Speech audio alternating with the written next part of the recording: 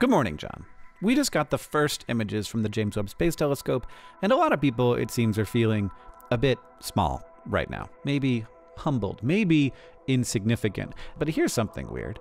I'm actually not sure if I feel very small right now or very big. So when you look at a structure like the cosmic cliffs with 7 light-year tall peaks, or a deep field image that you cannot put your pinky finger on without covering several galaxies, it makes sense to think, okay, so why do we think that anything that happens here on Earth matters at all? And there are really good human answers to that question. Answers like, we give our universe meaning. We matter to each other. But there are also maybe some kinda objective answers.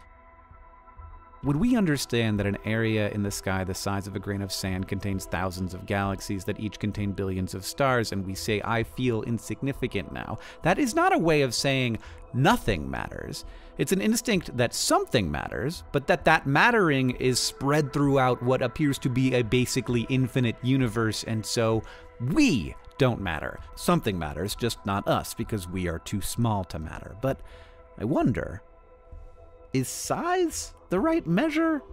I've got a kinda okay understanding of how the universe works. Not great, but maybe a bit better than average. And one thing that seems to be basically the case is that there are a bunch of practically infinite fields that cause particles to exist and interact in a number of ways, and as evidenced by the presence of oxygen and hydrogen spectra in galaxies billions of light years away, the rules appear to be consistent throughout the whole universe. Now, this is all very complicated, but it's also not. It's just physics doing physics things. But while the universe is astoundingly big, indeed very possibly infinite in size, it's not that big in time. Now, you might say, Hank, actually 13.7 billion years seems like a very long time, like practically infinite. But no, the universe is young compared to both infinity and compared to its eventual lifespan. Life on Earth is one continual chemical system that dates back 3.7 billion years, which means that this wild frolic that includes everything from brachiosaurs to BTS has existed for 27% of the lifetime of the universe. We do not take up much space, but we have taken up a lot of time. So that's one way we are bigger than we might think, but here's another. The vast majority of the particles in the universe do not know they exist.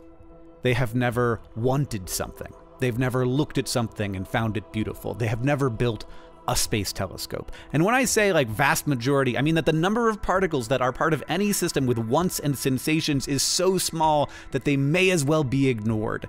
But we can agree they should not be ignored because they are very strange and very different and very beautiful, and they know things about themselves and about each other. In your head, you have around the same number of neurons as there are stars in the Milky Way galaxy.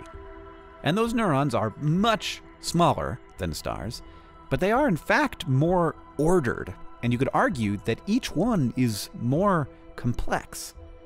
If you think galaxies are amazing, just wait until you find out about you.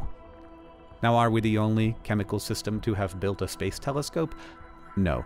The way I understand the universe, that is an impossibility, but it also does not seem very common for the universe to find paths toward waking up. And to be a part of that, it feels very big. John, I'll see you on Tuesday.